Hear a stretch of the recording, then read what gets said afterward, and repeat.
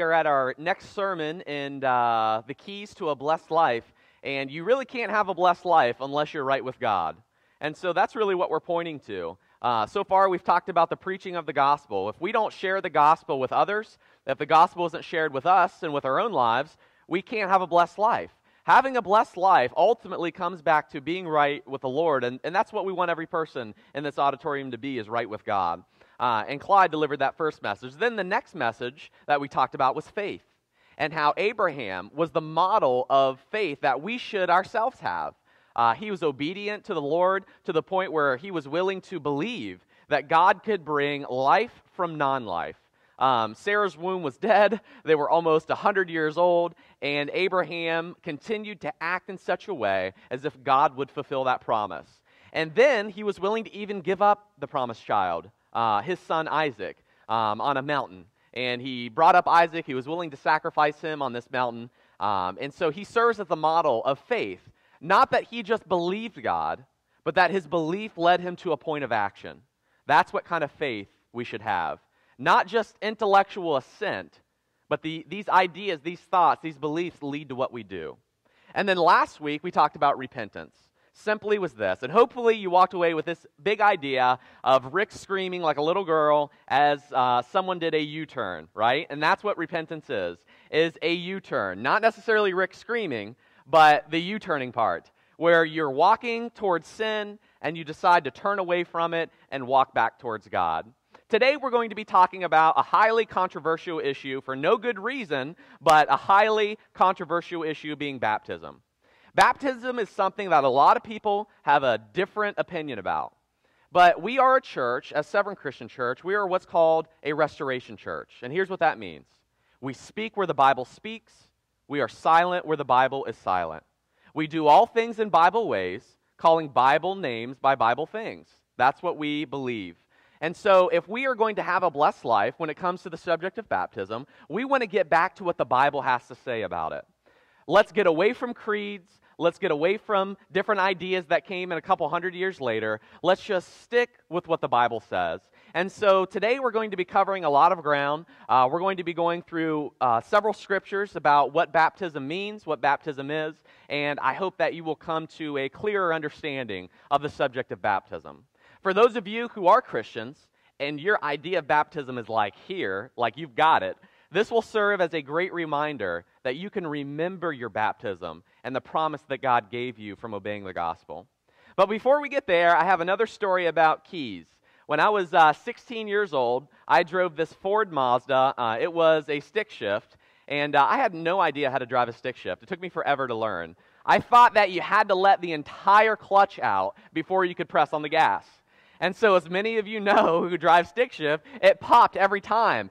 And the definition of an idiot is someone who repeats the same process over and over again, expecting a different outcome. Well, that was me. And so, so I was able to drive it, and I learned how to drive it. And I have a habit of losing things. It's been part of my track record. I forget where I place things. And so I can remember it like it was yesterday. I lost my keys to my truck. I locked my keys in my truck, at least I thought.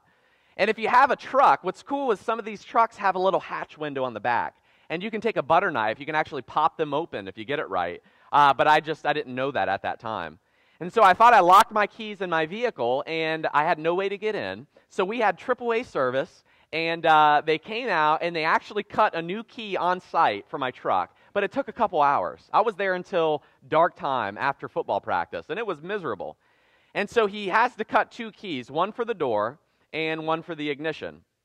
The good news is it was free because it was AAA. But I felt like a complete, let's say, moron, and because I lost my keys. And so I had to go through all of this trouble. And so I got my keys, and I'm going home, and I'm getting my books out. I put my key in my book bag. But I could have sworn I did not see it. It was as if Angel went back in time and hid my keys from me, being my wife, and then placed them in the bag where I had just looked where they were. If you get that joke, if you were here a couple weeks ago. I said that Angel hides my keys from me on purpose, and then when I blame her, she puts them where they should be. She doesn't really do that. And it actually happened this last week. I started to blame her in my own mind for something, and she was totally, guilt-free. But at least I didn't tell her about it. She knows about it now. Yeah. So here's the thing, right? The key was right there. It was right in front of me, and I didn't see it. And that's how it is with baptism, is that the subject, the scriptures, they are right there. They are easy to read. Anybody could pick up their Bible and read what the Bible has to say about baptism. And so I don't want you to rely on what I have to say about baptism this morning. If God wrote the Bible, let's look to the Bible and let's see what it says. And then you can come to your own conclusion. And so I hope that satisfies your mind. But Angel's awesome, right? She is my spouse. She's amazing. She is so great. I definitely married up. There's no doubt about that one. I've shared this with you before. The last church that I preached at, somebody came up and their daughter was like, I don't get it. You married her? Like she's married to you? And I'm sitting there thinking, yeah, thanks a lot. As this is supposed to be a compliment of some kind, right? Not cool. But anyways, I know it, right? I married up, and so it's awesome. And that marriage, it served as an amazing opportunity. Even though I was committed to her, right? We were engaged. I gave her a ring. I pledged myself to her. I loved her, and she loved me. We were not officially married until the minister announced our marriage. Even though we gave each other rings as symbols of our love towards each other, and we said vows. She pledges her life to me, and I pledge my life to her. It wasn't official. It wasn't recognized by God until the minister says the words husband and wife. And that's how it is with baptism. There are a lot of people who have good intentions. There are a lot of people who love God, and God loves them. They've made vows and pledges to God. They want to serve the Lord. They have all intentions to be what God wants them to be. But the question isn't when the person feels like they're a Christian. The question isn't when a person feels like or thinks that God forgives them. The real question is, when does God say you're forgiven? Just like when does God say you're married? Paul put it like this.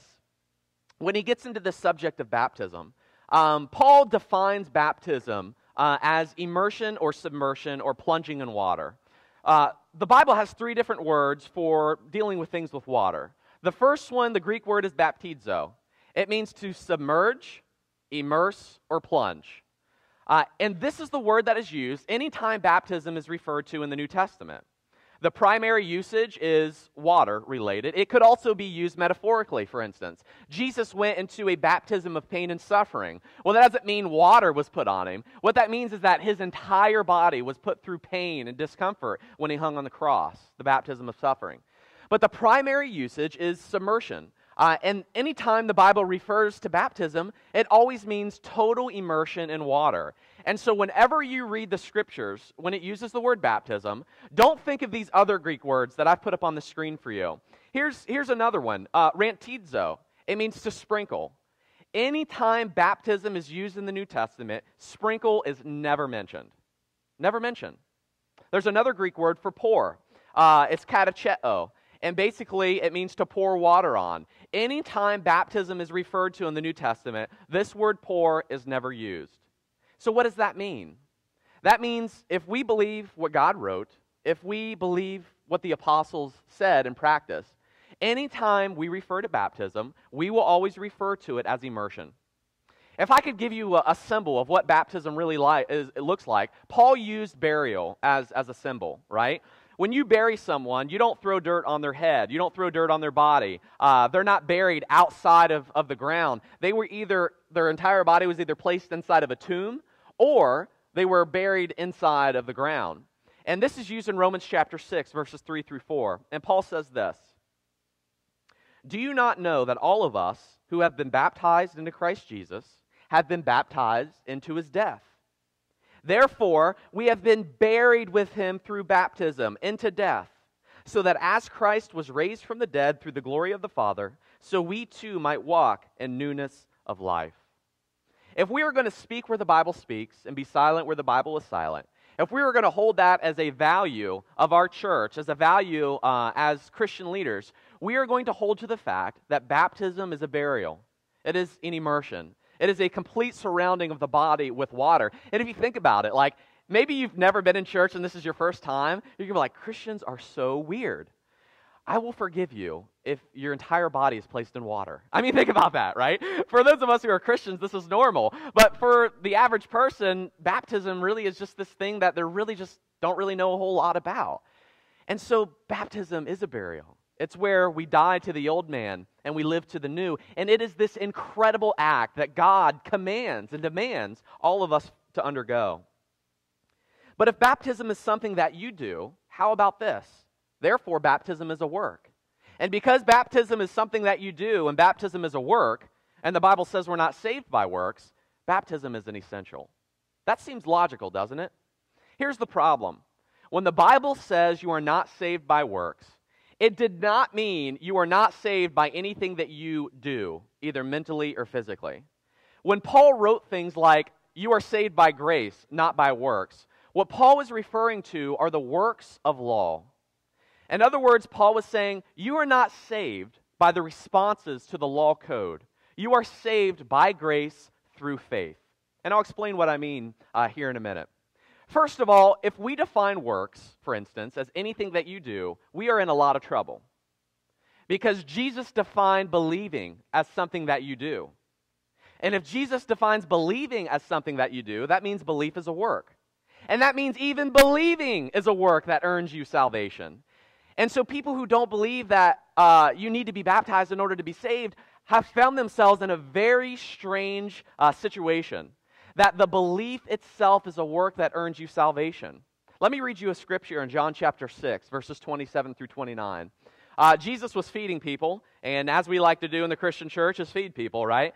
And so he's feeding people, and they come up to Jesus, and they're like, Jesus, let us do the works of God. What may we do that we may work like God? And look at Jesus' response here. He says, do not work for the food which perishes, but for the food which endures eternal life, which the Son of Man will give to you from the Father. For God has set his seal. Then look at this. They said to him, what shall we do that we may work the works of God? And Jesus answered unto them, this is the work of God, that you believe in him who he has sent. And so Jesus himself classifies a work as something that you do. Now, I don't think anybody in the evangelical world, in our brotherhood being just Christian churches, would say that work is belief, or that belief earns you salvation, even though it's something that you do. I mean, think about repentance. Repentance is something that you do, right? You turn away from sin and back towards God. God doesn't do that for you. And so baptism is in the same category. Baptism is not a work that earns you salvation. It is not a response to the law code. Baptism is this organic command that God wants you to obey in order to receive salvation. And so I can read Ephesians chapter 2, verse 8 like this. It is for by grace you have been saved through the channel of faith, that not of yourselves, it is the gift of God, not as a result of works. Well, what do I mean by that? What does Paul mean by that? So that no one may boast. There are three categories that you can place works in. The new covenant category. Any type of command that Jesus gives you in becoming a Christian is a new covenant work, right? Tithing, attending the Lord's table, taking the Lord's Supper, for instance, being charitable, being kind, being good, being gracious. These are all works that are in a response to the new covenant law. How about the old covenant law, right? Thou shalt have no other gods before me is an example of the 10 Commandments. The idea that if I keep these set of rules, I can earn my salvation is a works-based salvation program. And that's not what the Bible teaches. The Bible teaches we are saved by grace. But then there's a third category. Long before the new covenant came, or the old covenant, you had what's called the moral law. And maybe you've heard about this. And certainly you have experienced this yourself. Long before God gave his written word, the Bible says he inscribed his law upon our hearts that we may obey it by instinct, and that it does take a lot of hard work and telling yourself no to disobey it. Let me give you an example. Every culture throughout all time has always believed it was wrong to murder. Now, they might disagree over what is real murder, such as fighting with a tribe that you can kill, or somebody that murders your family member. But no culture has ever said that it is okay for anyone to just kill anybody that they've wanted to. C.S. Lewis points this out. Marriage, for instance. Every culture has always believed you just can't really have any woman that you've wanted to. Now, they may disagree over whether you can have one or four, but he says no culture, and he studied this, no culture has ever just said you can have any woman that you want. There's a certain moral law that we all have on our hearts that we respond to. And so any action that you do in response to that moral law is a works-based system. If you think you can keep that moral law and earn yourself salvation, you're wrong, because we all make mistakes. We all mess up. And so baptism certainly is not a work. Let me show you a quote from Martin Luther. Martin Luther was in the Reformation, and this is what he believed about baptism and salvation. Regarding the person that is baptized, he says this: "May he receive in the water the promise of salvation." May he receive in the water the promise of salvation. Martin Luther, what is to be called sometimes the king of the Reformation, had no problem corresponding baptism with salvation by grace through faith. That wasn't a problem with him. It wasn't actually until a guy named Zwingli and John Calvin, maybe you've heard Calvinism, they came along in the 1500s, they redefined what faith was, they redefined what works were, and so from that point on, you had this misunderstanding of what it meant to be saved by works and what it meant to be saved by grace. And so if I could put it in a very simple formula for you, I would simply say this: baptism is not a work that you do. Baptism is a work that God does to you. That's why we believe we are saved in baptism. Let me show you Colossians chapter 2, verses 11 through 12. It says this: "In him," being Jesus, "you were circumcised with a circumcision made without hands, and the removal of the body of flesh by the circumcision of Christ, having been buried with him in baptism, in which you were also raised up with him through faith in the working of God, who raised him from the dead." In baptism you were buried, where God did the work, where he circumcised your heart according to your faith. It is by your faith that you were raised with Jesus in baptism, in other words. And so is baptism a work? Absolutely not. Martin Luther went on to say this. He says, "To this you may answer, yes, it is true that our works are of no use for salvation. Baptism, however, is not our works, but God's. God's works are necessary for salvation. They do not exclude, but rather demand faith."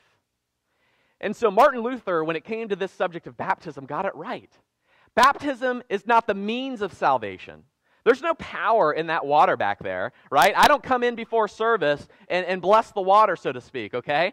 It's just water. But God does the work when you're being baptized. It's where he saves you. It's when he saves you, in other words. And so when the early apostles taught about baptism, they included it naturally as part of the gospel. It wasn't a response to God's law. It was part of the good news about Jesus. For anyone who's ever researched how many people it takes to really give a peer-reviewed, clinically based fact about reality. You look in psychology, you look in science. Many of you have your Bibles here this morning. I have the New American Standard Bible. The NIV, for instance. Over 70 Greek scholars helped interpret the NIV. 70.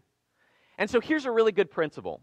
If ever you find one man proclaiming to have all the truth, and he does it in secret, there's probably a problem with that, okay? Number two, one scripture doesn't say all there is to know about one subject. I mean, if it takes 70 people to interpret the Bible, and so that it is peer-reviewed, it is not based on an individual, it goes through different types of circumstances and standards that it has to pass in order to be accurate. If it has to go through that, when it comes to the subject of baptism, doesn't it make sense to look at all the scriptures and then render our conclusion? But unfortunately, people will read one verse in the Bible that says, if you have faith, you may be saved. And they'll think that that's all the Bible has to say about salvation. And something that we try to preach and teach here is that rather than look at one scripture and render our conclusion, we want to look at all the scriptures about a certain subject and then say, this is what the Bible teaches. So when we talk about salvation, when we talk about baptism, we want to look at what all the scriptures have to say, just like they did in the translation, or if you look at a psychology book, you got a lot of different people, a lot of different perspectives coming to the same conclusion. Let me start you off with Jesus. Jesus says this in John chapter 3, verse 5. Truly, truly, I say unto you, unless one is born of water and spirit, he cannot enter into the kingdom of God. Now, that word of is a preposition, and it introduces a prepositional phrase, of water and spirit. It's connected together at one time, which shows that your water baptism, your immersion, has to happen when you are saved, when the Spirit comes into your life. And if you don't do that, he says you can't enter into the kingdom of God. So this is a really important command, in other words. Jesus goes on to say this before he ascends into heaven. He tells his disciples, "Go into all the world and preach the gospel to all creation. He who has believed and has been baptized shall be saved, but he who has disbelieved shall be condemned." Jesus did not say, "He who believes and is saved shall be baptized." He says, "He who is baptized, he who believes and is baptized shall be saved," future tense. When he tells his disciples in Matthew chapter 28, he says, "I want you to go into the entire world. I want you to make disciples. I want you to baptize them. And I want you to teach them everything that I've commanded you." Baptism was a part of the gospel proclamation. Jesus is Lord. He wants to save you from your sins. He loves you. He wants to forgive you. Judgment is coming, but grace is now. And if you'll be able to turn away from your sins and be baptized in Jesus' name, you can be forgiven. That's Jesus. That's what Jesus had to say about baptism.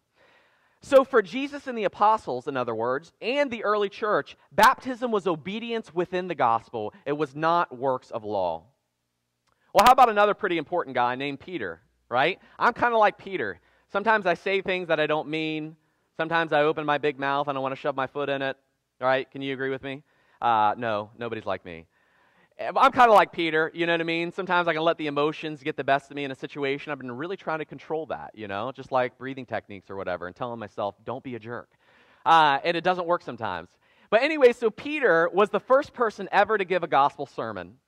And in Acts chapter 2, verses 37 and 38, Peter had just delivered this dynamite sermon where he preached about the resurrection of Jesus. And he says in verse 36, "This Jesus, whom you have crucified, Jews, God has made both Lord and Christ." And if you're standing there and you've just been accused of crucifying Jesus, that's probably going to do something, right? It's going to make you sick to your stomach. When I get a bill in the mail that I didn't expect, it kind of makes me sick. You know what I mean? I can't imagine what it would be like hearing that I crucified Jesus, although we did talk about that last week, that it was our sin that ultimately put Jesus on the cross. So we could place ourselves in that category. And so they asked the greatest question that could ever be asked. "Men and brethren, apostles, what can we do? What shall we do? What do I need to do to make this situation right?" And in verse 38, Peter said this. Because they had already believed, he said, "Repent and be immersed, be baptized, every one of you, in the name of Jesus Christ, for the forgiveness of your sins and the gift of the Holy Spirit." Peter connects baptism with forgiveness and the Holy Spirit. Well, where did he get that information? He got it from Jesus. When Peter was preaching to this guy named Cornelius, the first Gentile that was ever saved, the Jews were prejudiced, by the way, the early Christians. Even though they had all of this great stuff going on with Jesus, they didn't want to share it with people like you and I, right? They only wanted to share it with Jews. And so for 10 years, they refused to share the gospel with Gentiles. And so Peter goes to this guy named Cornelius. He was a Roman soldier, right? He was a centurion. And probably a really masculine, strong, tough, good-looking guy like myself. And, kind of similar there. And so he went and I know, liars go to hell, Rick, okay? All right. So he goes to preach the gospel. And while he is preaching, God sends Peter a message that these people deserve to be saved. And look what Peter has to say about this. He's recounting this story to the other Christians. And he says, this is what Cornelius told Peter, right? And Cornelius, reported to us how he had seen an angel standing in his house saying, "Send to Joppa and have Simon, who is called Peter, brought here." Look at this. "And he will speak words." He will speak something to you by which you and your household will be saved. Not through an experience, not in his prayer closet, not as an infant, but Peter is going to tell you something that you are going to need to know in order to be saved. And look at what Peter told them. We find the actual story in Acts chapter 10. He sees this happen and he says, "Surely no one can refuse water for these to be baptized who have received the Holy Spirit just as we, can he?" And he ordered them to be baptized in Jesus' name. You see, Peter got it. He knew that in order to be saved, you had to have this thing called immersion, baptism in Jesus' name, and so he commanded it. He wasn't going to fight against God. And then probably one of the most powerful passages of Scripture, Peter went on to write this in his epistle. In 1 Peter chapter 3, he talks about this story of Noah and how the water actually saved Noah from God's wrath and condemnation. And he says that serves as a symbol. And in 1 Peter chapter 3, verse 21, he says this, corresponding to that, baptism now saves you. It's not the removal of dirt from your body, but it is an appeal to God for a good conscience through the resurrection of Jesus Christ. This sacred act of baptism is so very important that Peter says it saves you. Not because it's a physical thing that's going on, but because of your faith in the resurrection of Jesus at the time you are baptized is when you are saved. The Apostle Paul, he was formerly known as Saul of Tarsus. He hated the church, persecuted the church, threw them in jail, oversaw their deaths, throwing rocks at Christians until they had so much brain trauma that they had no more life in them. I mean, this is pretty terrible stuff here, okay? He ended up converting because he had this experience with Jesus in Acts chapter 9, and you can read about that story. And for 3 days, he's praying. He is totally blind. He cannot see a thing. But God told Paul something. Jesus said, "Paul, someone's going to come share a message with you, and his name's going to be Ananias. And he's going to tell you what you need to do in order to be saved." Once again, words. And we find this story. In Acts chapter 9, verse 17, Ananias says, "Brother Saul, the Lord Jesus, who appeared to you on the road by which you were coming, has sent me to you, that you may regain your sight and be filled with the Holy Spirit." And immediately there fell from his eyes something like scales. He regained his sight, and he got up and was baptized. You'll regain your sight and be filled with the Holy Spirit. He regained his sight and he was baptized. The logical connection is this. When we are immersed in Jesus' name, we are filled with the Holy Spirit. That lines up exactly with what Peter said in Acts chapter 2. When Paul gave his testimony later on, he said this in Acts chapter 22, verse 16. He recounts this of Ananias. Ananias said, "Now why do you delay? Get up, be baptized, wash away your sins, calling on his name." Paul made the logical connection that when he got up and went and got baptized, he received the forgiveness of sins and crying and calling out to God, "Lord, save me. Do to me what you promised to do. I need your Holy Spirit. I need your forgiveness." Baptism is pretty important. Anytime Paul preached the gospel, and we're just going to quickly reference these, for instance. Lydia and her entourage, first female church, man. All women. Pretty cool, right? Baptism. When he shared the gospel with the Philippian jailer in his household, baptism. When he preached the gospel to the Ephesian disciples of Apollos, who were baptized under John, but that didn't count because it wasn't Christian baptism, he baptized them. It's what led Paul to say this. In Galatians chapter 3, verses 26 through 27, "For you all are sons of God through faith in Jesus. For all of you who were baptized into Christ have clothed yourself with Christ." It's like a Jesus jacket, man. You know what I mean? It's pretty cool. That baptism is so uniquely important. It is an absolute key to Christianity. It doesn't make any sense for a Christian to not want to be baptized. One of my favorite stories as we kind of come to the conclusion of this message is an Ethiopian eunuch, right? He was a black Jew. He converted to Judaism, and he went to Jerusalem on behalf of his queen. And on his way back, he got a scroll of Isaiah. I actually saw an old scroll of Isaiah written from about the 1100s, and it was really neat. I got to actually touch it and look at it, and they were so meticulous. If they made one mistake, they scrapped the whole thing. It's not like typing on your computer, okay? We're talking about a scroll that is hundreds of feet long. if maybe tens of feet long, if they can get it into that. And if you wrote the entire book of Isaiah, which is 66 chapters, and you messed up at the end, it got tossed. We were talking about a very meticulous society that really cared about accuracy when it came to the translation of text, which is a very powerful argument. The Bible we have today is the Bible that they had thousands of years ago. But irregardless, so he's reading this scroll of Isaiah, and he's riding along in his chariot, and there's this guy named Philip there. And the Holy Spirit told Philip, hey, there's going to be a guy in a chariot. Go up and share the gospel with him. And so, like any good evangelist, Philip takes off running, running towards the chariot. And he gets up there and he says, hey, man, do you know what you're reading? And he's like, I have absolutely no idea what I'm reading. You ever had that problem? You look in the Bible and you're like, I have no idea what I'm reading. And it's like maybe because you're holding it upside down. You're like, oh, okay, that was it. That got me. But there's a lot of things in the Bible that we don't understand, right? And so he says, how can I understand this unless someone explains it to me? And so Philip takes this opportunity to share the gospel with him. And so he says, please tell me who this prophet is. It's Isaiah 53. It talks about the suffering servant, the man of sorrows, who would become the penalty for our sins. He would carry our sorrows. He would sacrifice himself to make us right with God. And the eunuch says, who is this talking about? And look what it says in Acts chapter 8, verse 35. And Philip opened his mouth, and beginning from this scripture, he preached Jesus to him. And as they went along the road, they came to some water. And the eunuch said, look, water, what prevents me from being baptized? Well, hold on a second. He preached unto him Jesus, and somehow baptism got thrown in there? What does that mean? It means baptism is part of the gospel. It means that when he shared Jesus with him, he not only taught about who Jesus was, but he taught about what Jesus wanted his followers to do.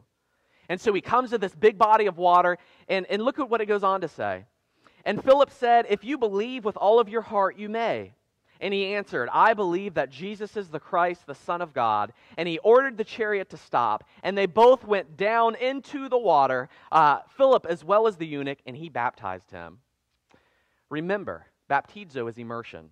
It doesn't say Philip ran down to the water and scooped some up and came up and put it on his head and baptized him. No, they both had to go down in. It was a full body immersion. And so if I could put it in a very succinct message, I would say this. Baptism is the time of salvation that occurs in the mind of God. It is not the means of salvation, which is faith.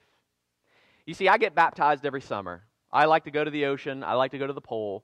My whole body is immersed in water.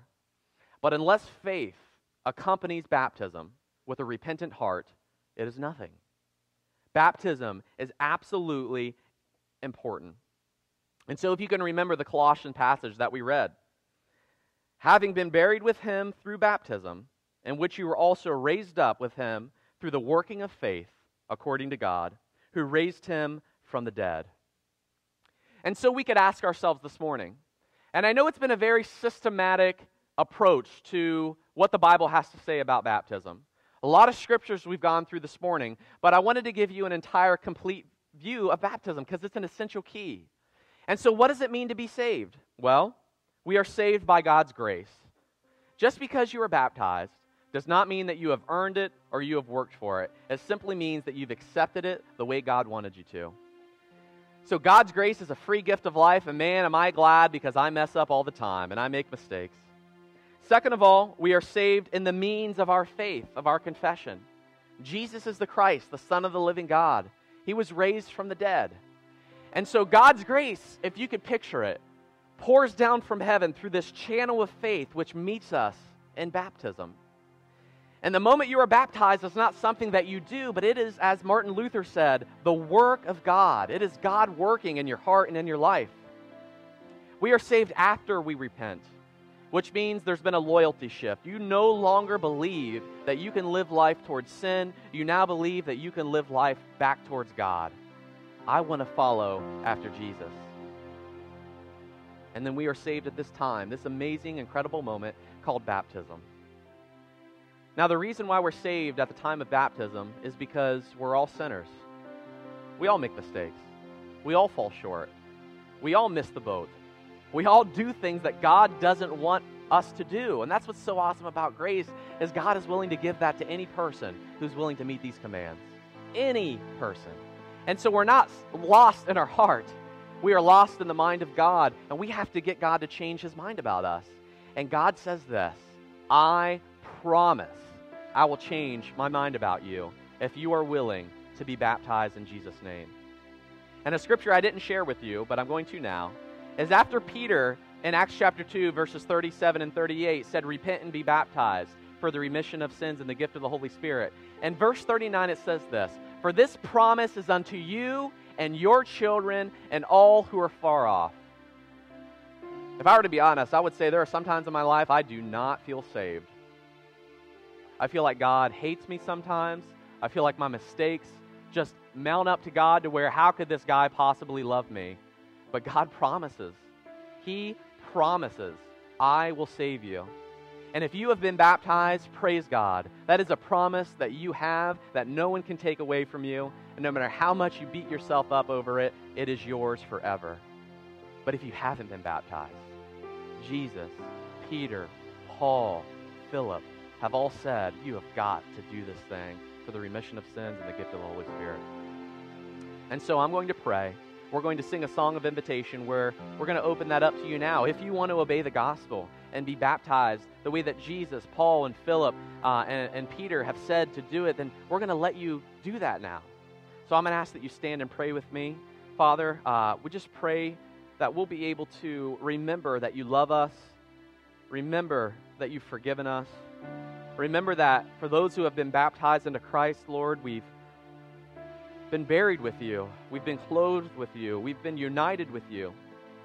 We've been circumcised in our heart by you, Lord, and we thank you so much for that. God, I pray for that person who has not accepted Jesus as their Lord and Savior, who has not been baptized. Lord, I pray that they will just remove all of the things that they've ever thought about baptism, maybe their history, maybe their experiences, maybe their family, but they will just accept what the Bible has to say because it's what you have written for us, Lord. God, I want to give you thanks. I want to give you thanks for Jesus. I want to give you thanks for this offering that we're getting ready to pass around.